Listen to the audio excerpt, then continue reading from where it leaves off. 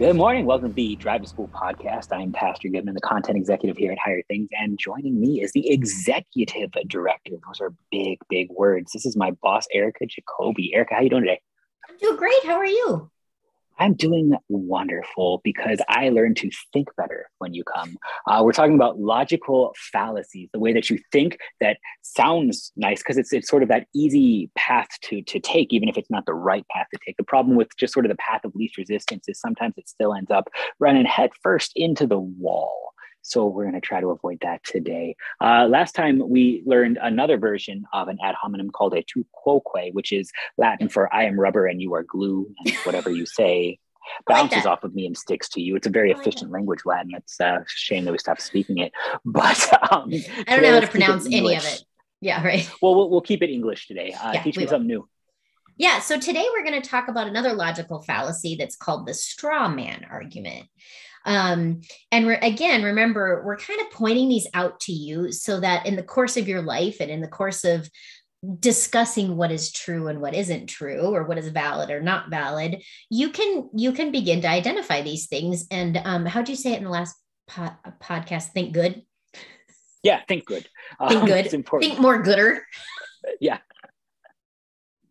We're not trying to teach your kids bad grammar. I'm sorry. To think better. When you see logical fallacies happening, though, it's easy to bite into them because it's sort of, again, that path of least resistance, but it's never going to end you in the right conclusion. And so when you can start to spot them, recognize them both in others and in yourself, it helps you think good, but it also helps you figure out how to respond when you're encountering them, because you're going to find some straw men out there. Would you tell me what a straw man is, though, so I know where to find one? Yeah, absolutely. Let's be diverse and say it can be a straw woman argument too. Straw person. A straw person. Politically correct here, right? But all joking aside, these arguments have been around, these fallacies have been around for a really long time, which tells you something about people, right? These logical fallacies, come up, and because they are effective in derailing, really getting at the truth. So that's why we're making the point of pointing them out. Just in simple terms, a straw man fallacy is when you misrepresent someone's argument to make it easier to dismiss. So when someone's presenting information or presenting an argument, you distort it. To make it, like I said, to make it easier to dismiss. So you take the person's actual argument and you kind of replace it or build on it with a more distorted or exaggerated or conflated version of their position, right? It's hyperbole, right? It's exaggerating it, if that sort of makes sense. So it would be like getting a flannel shirt and putting a bunch of straw in it and then making fun of it instead of me. Why do you always make this about you? I didn't even make fun of you the last time. I didn't even make fun of you the last time. I did. Okay. I did it with tu quoque. I did it. I was good. Yeah. So then give me an example of a straw man so that I can make sure I've got it pinned down then. Well, sure. Okay. Let's theology. What do you think? Oh, theology. Well, let's see. We believe that you should baptize babies, right? Because babies are born this sinful. Is a good one. And we recognize that the babies are in need of salvation. This is the simplest way to deal with it. So Romans chapter 6 tells us the wages of sin is death, and the free gift of God is life everlasting in Christ Jesus our Lord. And so it's really painful math, but can babies die? And then the answer is yeah. So the answer is that they need Jesus, and Jesus is given through baptism. So we should baptize babies. Now, it's easy to make a straw man, however, of baptism that we would say, well, how can a baby choose to be baptized? Babies can't choose to be baptized, so babies aren't actually baptized. This is a straw man argument. It's an argument that isn't actually the argument. It just sort of looks like it in a flannel shirt, but it's not the real thing. You want to hear another one? This is a real life example that you made me think of. A friend of mine in high school did not believe in infant baptism. And when we argued it, he actually said to me, he's like, well, why don't you just take a crop duster and baptize everybody? Right? There's the straw man argument. Because is that what the argument is really about?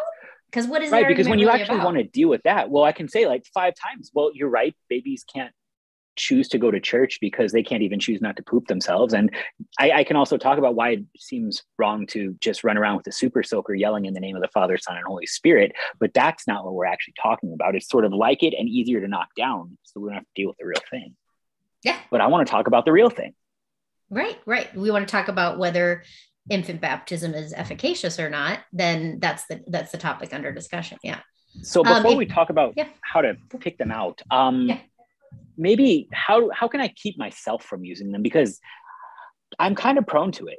Yeah. I would rather put words in your mouth than address what you're actually saying. So how can I stop myself from using? Well, that's really great, because you're acknowledging, and I hope as we go through our different examples of logical fallacy, that you are kind of turning the lens on yourself as well as on your neighbor, because it is human nature to kind of fall into these fallacies. So it's great that you're kind of pointing it at yourself. I a poor miserable sinner. Yeah. Unto you. So I think that's actually the first step, is to just is to think about it in those terms, is to think about it. Well, am I using this? Am I doing this? And when you approach a conversation, in particular with another person, and you're having a discussion and trying to arrive at the truth, you want to think to yourself, am I listening? Right? This is where you're actually, am I listening to what they're saying? Right? And I think one of the best things you can do is to kind of repeat back their own argument.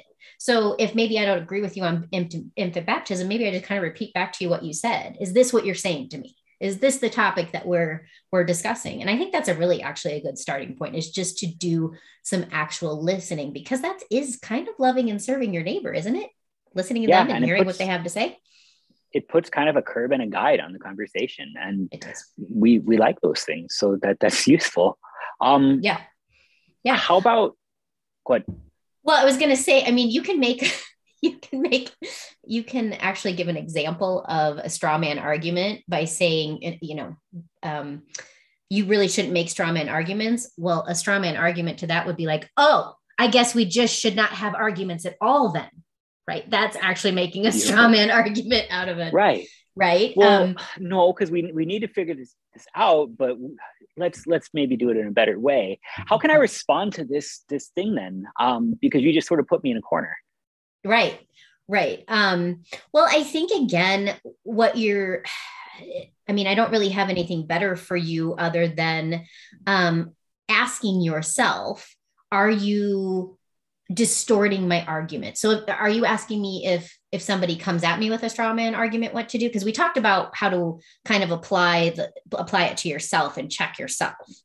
So are you asking me, how do I, if I'm in a discussion? To my neighbor, especially when my neighbor gets heated, because straw man arguments don't tend to come out in those sort of good-natured discussions. No, they don't. And I'll give you like a real recent example of one, and maybe it's a good one to kind of recheck us, because it kind of gave you the silly one.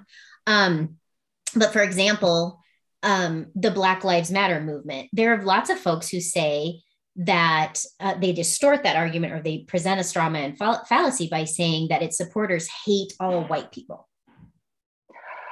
So maybe the response then would just be to ask the question, do you hear me saying that I hate people who aren't Black?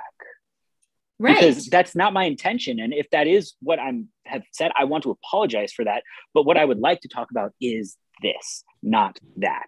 Yeah. And we actually need to refocus then, right? Yeah. We kind of need to, again, draw it back to really the topic that's under discussion.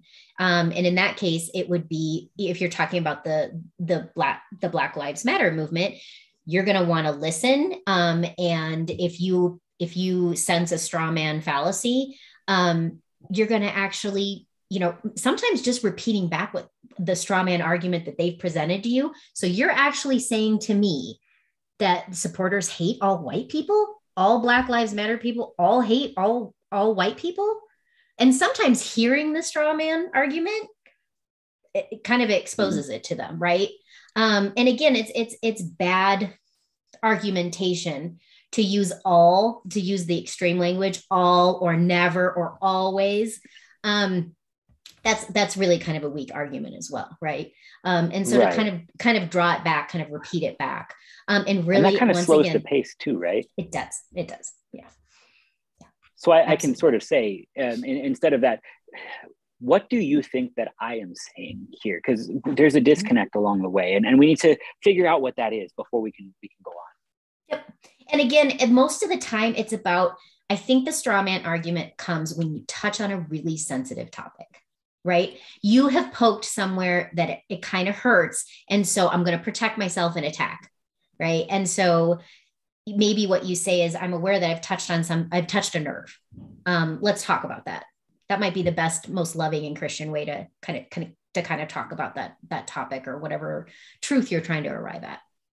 Right, because one of the biggest differences between genuine argumentation and the straw man are that there's never any nuance to straw man arguments. There's always nuance to the real ones. And so what we even need to be able to do is sort of say, I don't want to paint with a broad brush here. I'm willing to be nuanced. I want to have a real discussion. But if all we're going to do is sort of paint with these broad brushes, this might not be a discussion that can go forward. I'm not trying to corner you or trick you or beat you.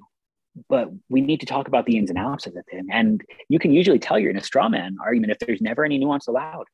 Yeah. And at that point, it's okay to tap out because once again, you may have just realized that you've come into a discussion where you are not entering that discussion with the same purpose, which is to come to an agreement or to come to an understanding. This person really has an axe to grind. And at that point, it's okay to tap out because you're not going to get anywhere with it other than it's going to be like proverbial banging your head against a wall. Right. And that's okay. Tap out. There's a difference between helping and winning. And we're not here to win. We are actually here to help. Helping is about the good for your neighbor. Winning is just about looking good for yourself. And if that's what you're after, you should repent. And if that's what your neighbor's after, there's only so much help that's going to come. But if it can be a genuine discussion where there's help, there can be nuance, there can be love, there can be forgiveness, then we want to make sure we think good while we do it. So we're going to avoid logical fallacies like the straw man. Yep. Awesome. Got anything else for us? Not today. Isn't that enough? All right. That's plenty. We'll have to do. You're always expecting me to do something more. On that note, before I get fired, we out.